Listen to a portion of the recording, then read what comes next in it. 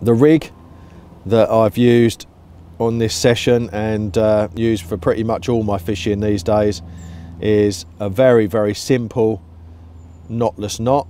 So the key thing with this is you can see that I've tied it so that the hair comes out right by the eye of the hook.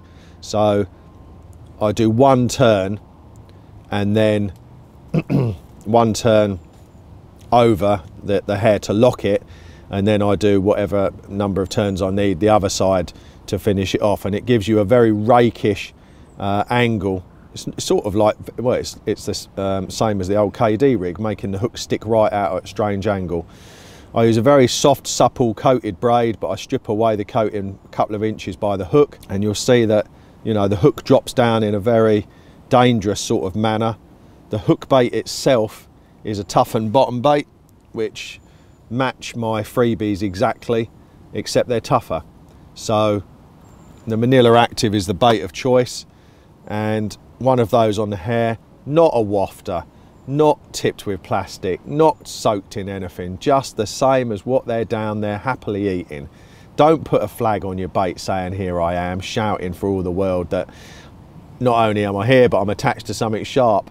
You know, just give them a bait on the bottom that they're eating these with total confidence. You might have noticed the link is very long.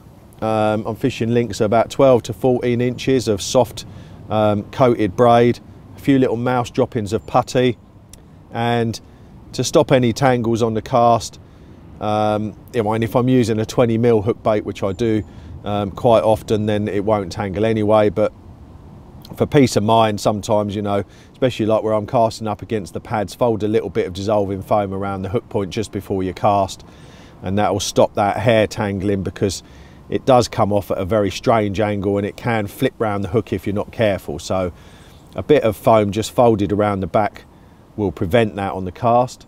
And I've been fishing that today to a lead clip system, a small little lead, just a little 2.5 ounce bomb straight on a clip, quick change link, and that is it. I mean, other than the putty, my rig's only made of 2 components, hook link material and a hook.